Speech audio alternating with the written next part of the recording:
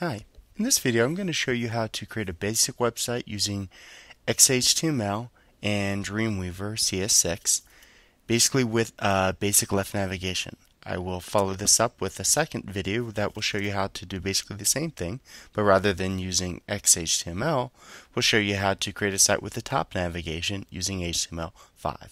So let's keep going. So the first thing I do when it opens up is I want to create a new site. And so you can do that over here, or I just have a habit of always going up to Site, New Site. And you want to name it something meaningful, so I'm going to call it Left Navigation Demo. And then a very important thing is you have to decide where you want to keep the files on your website. I tend to always keep them in a file called Websites, but for this demo I'm just going to create a file called Left Navigation Demo. And I always try to make the name of my folders all lowercase and avoid spaces or strange symbols. And I often will, while I'm doing this, create a folder within this, one for images and one for CSS.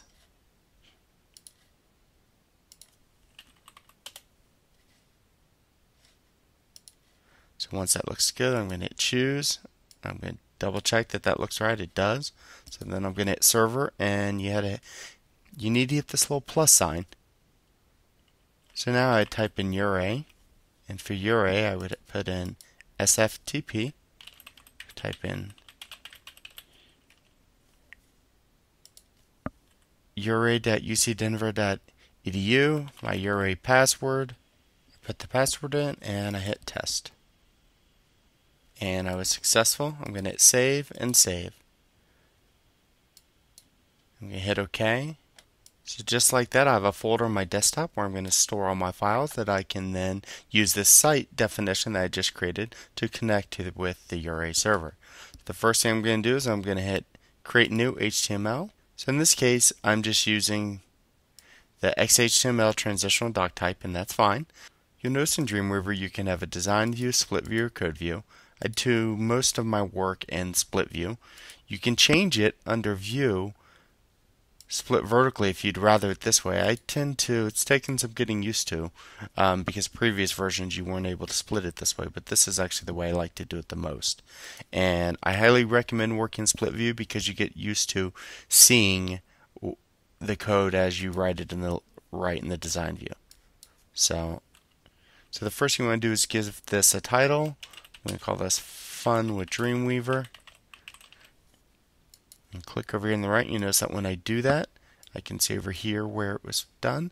And notice up in the tab, it also tells me that I'm working with XHTML. So I'm going to do a file save as, so that right when I start, and I'm going to make sure I save it in my left navigation folder. And I always call my first file index.html. And hit save. So the first thing I'm going to do is create a div, a container to put everything in. So I'm going to go to Insert, Layout Objects, Div. I'm going to do this as ID because I'm only going to use this once per page. Type in container, and there it is. So in this case, I'm going to delete this text here, but I got to make sure my cursor is still in between here. And I'm just going to do the same thing, but now I'm going to create one called Banner. And this is kind of for what goes across the top. And you can name these things anything that makes sense to you. And so as you start working down here, you can always down here in split view apply source formatting, and it can clean up your code a little. And you'll notice that if you pull this over a little, you can start seeing that within the div container you have this other div called banner. And so what some people like to do is even add little bits of code to help them understand what this is. So for instance, I can add this comment in the banner div. I can do the same thing here, and I can actually just type this in. And some people find this helpful, especially when your site gets big, to understand when you later see this div, well, what does that actually correspond to? And in this case, it is the end of the container div, right? Makes sense. Okay, so now I could keep going down and doing the insert layout objects div tag, but I find once I get in a groove, it's easier just to type right in here. So I'm going to hit return. I'm going to type in div ID equals. I'm going to call this left nav.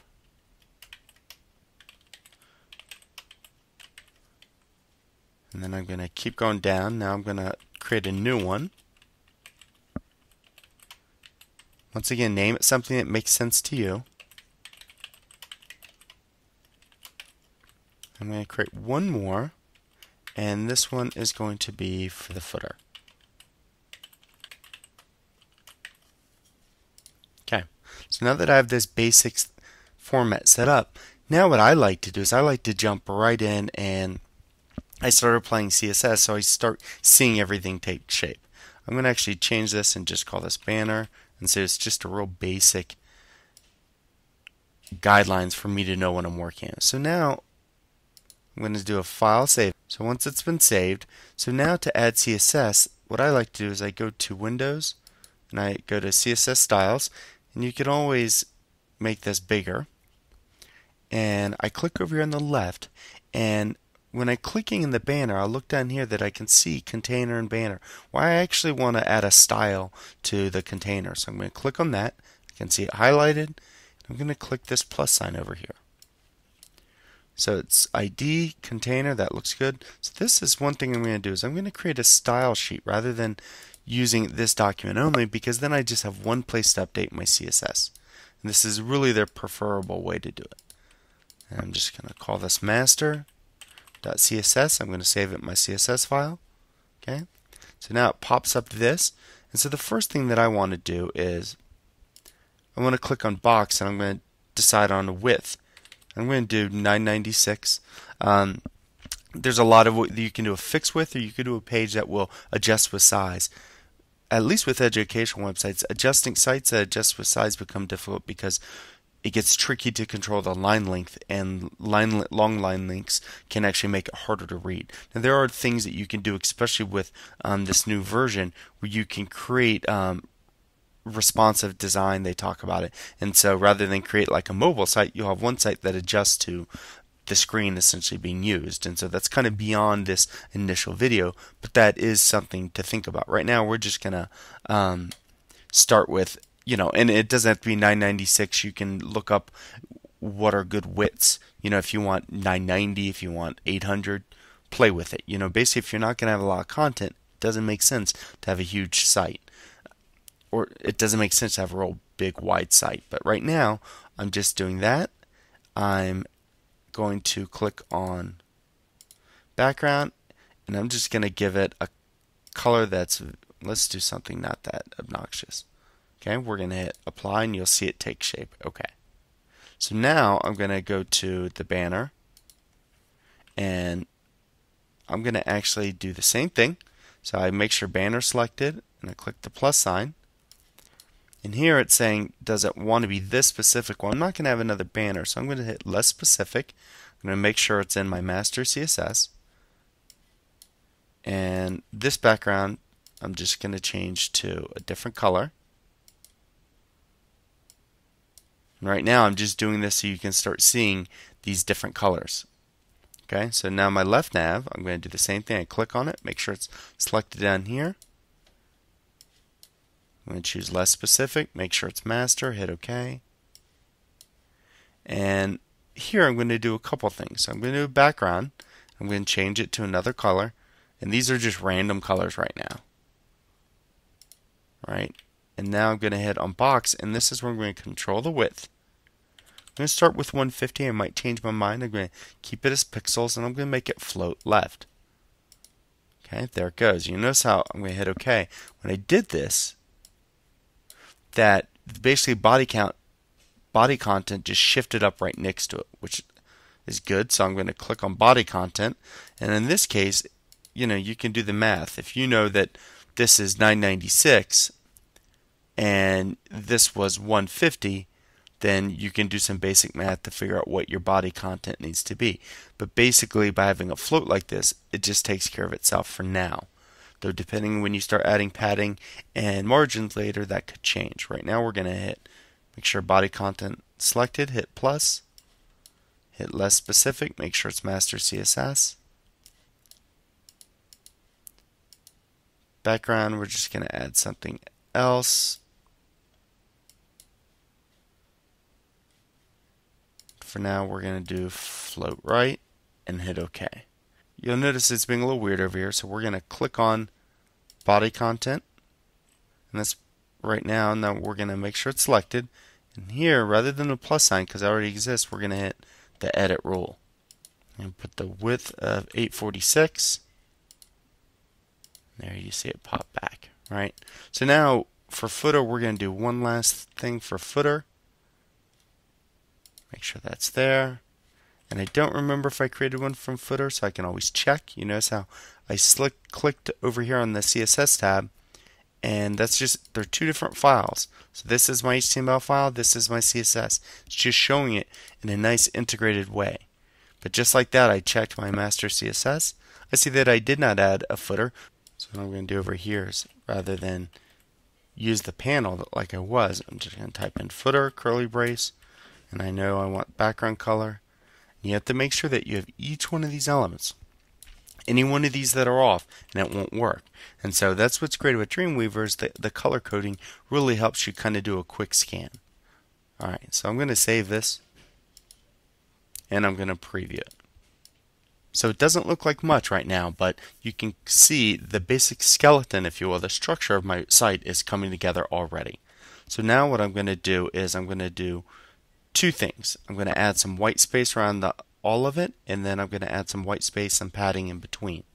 If I go back here, now when I know what I want to do, is I can simply from my left navigation, I'm going to do padding, 10 pixels. Padding, 10 pixels. I want you to see what happens with the body content. Padding, 10 pixels. Alright. So what just happened there was, because now the body content's wider than this space here, it got shifted down.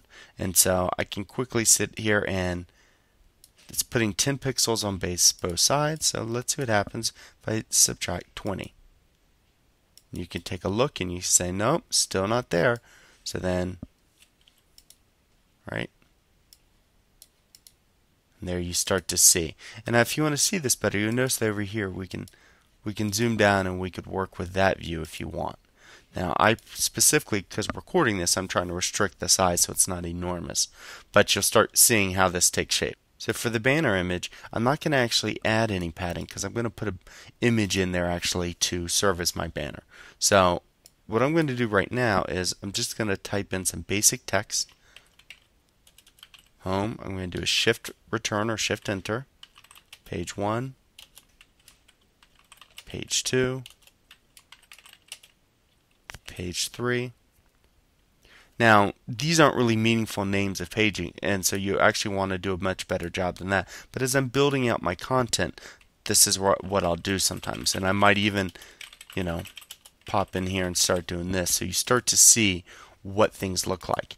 So you notice how this is overlapping a little. If I actually go down to my footer down here, and I'm in my CSS now, I'm going to type in clear, both, semicolon. You'll see that just dealt with that issue where it was floating across. Now we're not going to get into all the specifics on why some of this works and doesn't right now. The goal really is to just kind of see real quick how you do a basic site. And so what I'm going to do is, and you could use another tool, but I'm going to open up Fireworks.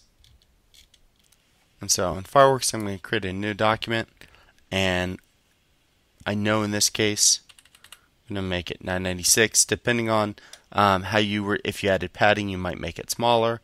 I'm going to just hit OK. And for the height, I'm going to actually change my canvas size to, I wasn't paying attention when I did before, 150. Okay, so I'm going to click on my text. So let's pretend that the name of the site is Having Fun with Dreamweaver. Choose a nice big font, and typically your banner is the first thing people see. So I'm going to make this nice and big.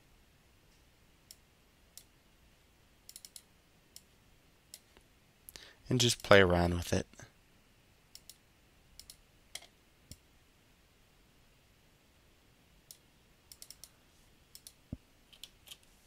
And so I'm going to just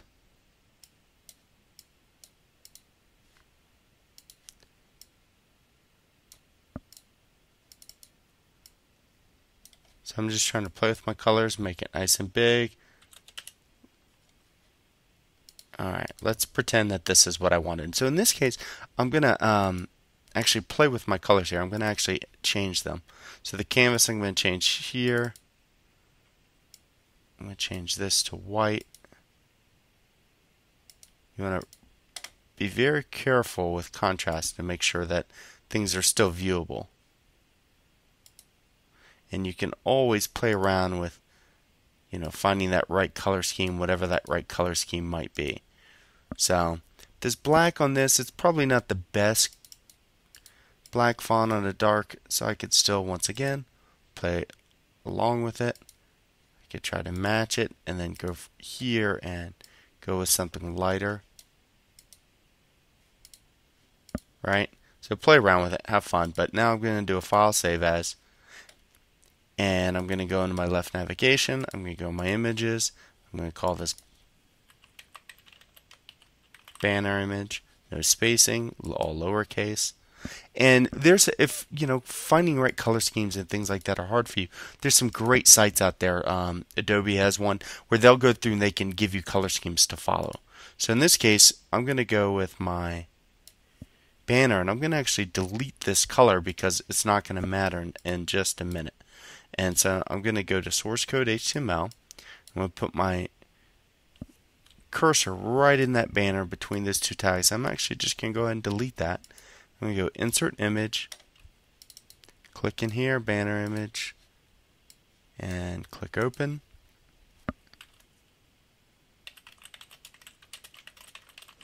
It's important to always have alternate text, sometimes even a long description. For instance, if you had a more complicated image you were trying to explain. So that's starting to look good.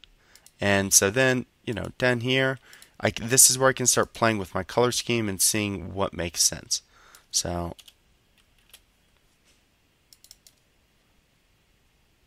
what I'm going to do is I'm going to actually have no color for my footer.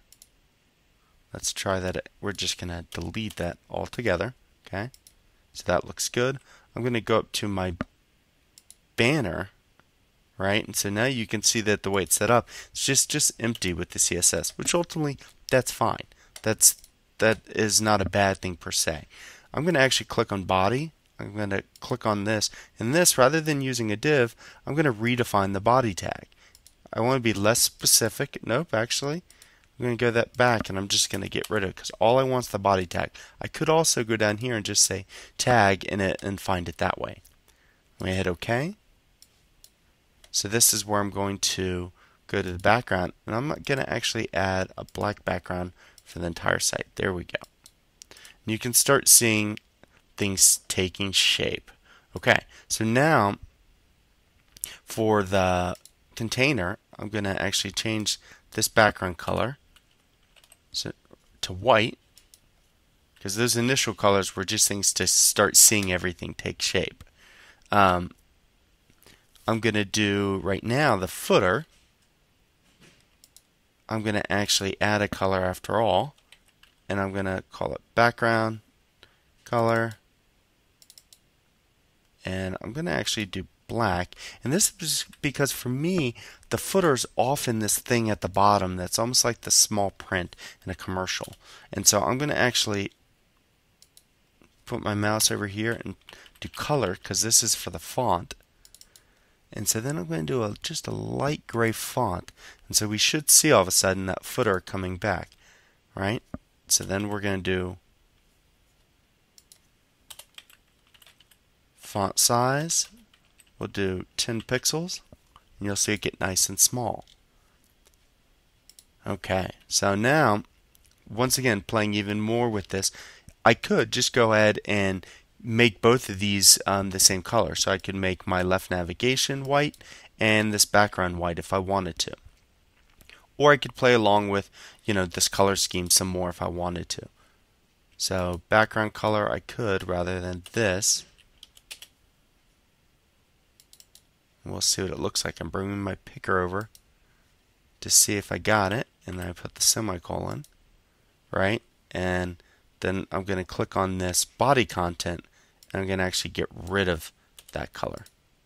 Okay, so just like that, I'm going to do a file save, and I could click live if I want to see what live looks like. And this is basically Dreamweaver using its own kind of browser to show you. I'm going to undo that. In this case, I'm going to preview it in Safari. It's just saying, do you want to save it again? And just like that, you can start seeing my site take shape. So the last couple things I would do right away is I would decide what font do I want basically for my site. And it could be that I know that I want a certain font on everywhere throughout the site. And if that was the case, under body, I could just type in font family. And this is where you choose, and it gives you, if you're not using this new thing called web fonts, if you're using this old way of doing it, it's basically what it does is it looks for these fonts on the user's machine. If the person has Verdanda, it's going to show up Verdanda. If they don't, and it starts moving down. So I'm going to do the Arial. You got to make sure I have that closing semicolon. There you see that change. So the next thing I would play with is how to get things more aligned, how to focus on adding headings, carp, and some other very important things. So right now I'm going to do a save. I'm going to type in home, and I'm going to highlight that. I'm going to make that an H1, and I can later use CSS to change the size of that. But now I'm going to save this, and now I'm going to do a file, save as, page 1, and these would need to be named something more meaningful, as I said before. But for this example, just understanding the real basics is all you need.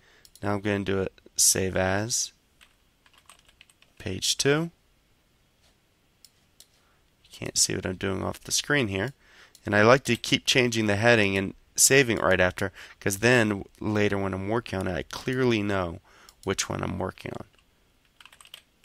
And this is just a way of creating a basic site, a homepage if you will, and then just doing a save as to create different versions of it. Because you definitely, when you think about carp and principles of just being, consistency and repetition, how important they are. So now that I have this, I can highlight this and I can create my pages. So that goes to my home page, page 1.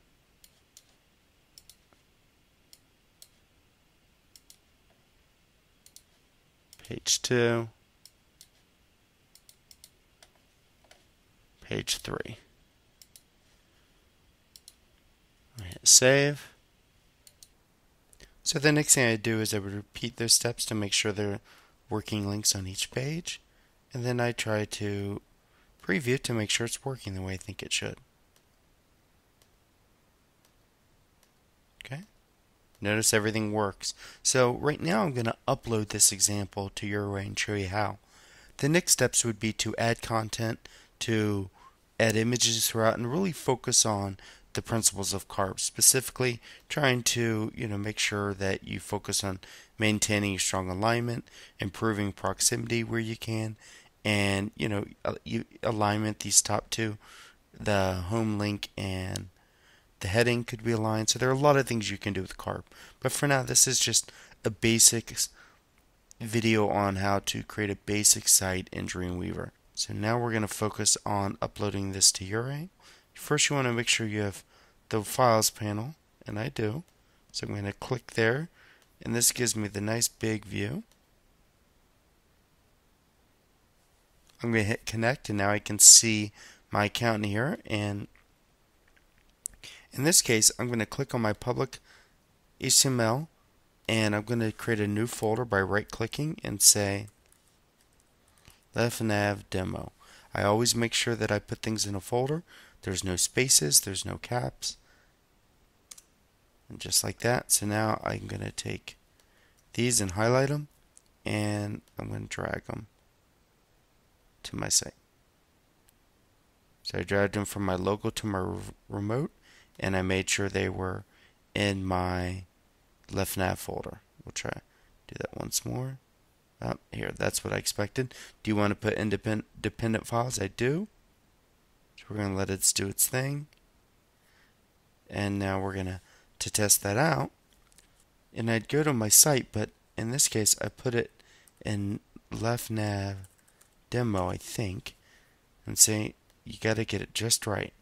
So how did I name that? Let's go look at it again. Left nav demo, no spaces.